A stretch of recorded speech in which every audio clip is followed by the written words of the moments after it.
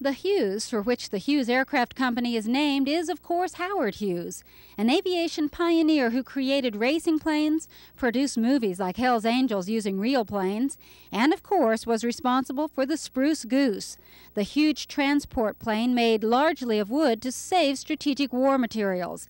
It flew only one time in 1947 and is now a museum.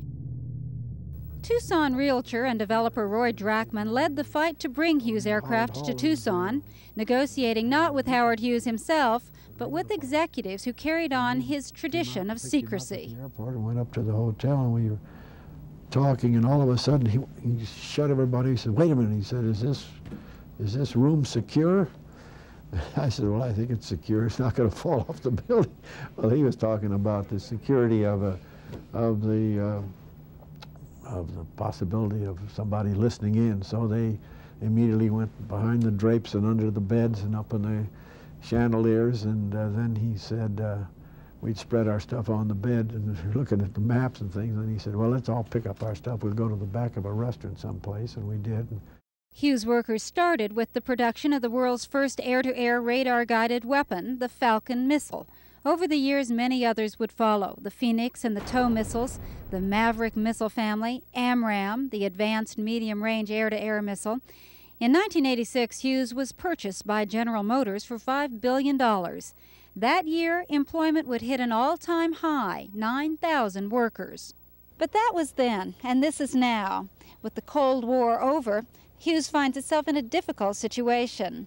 The U.S. defense budget is shrinking, and competition is increasing for the defense contracts that are awarded. Hughes finds itself looking seriously at diversification. We build computers and trackers primarily. That's where the bulk of our expertise is. And wherever we can use that kind of expertise, we're looking. The new projects will take some time to get online. In the meantime, 4 of the 6 missiles now made at Hughes will be discontinued in 1992. At that time, the current workforce of about 5,000 will be cut. If we keep people employed when we don't have real work, then that reduces our ability to be competitive. Downsize may be the key word for Hughes aircraft in the 1990s, but for those who worked to bring the company here in the 1950s, Hughes has been and still is an important part of Tucson's economy. Tucson's a better place for Hughes having come here and brought the kind of people that they did.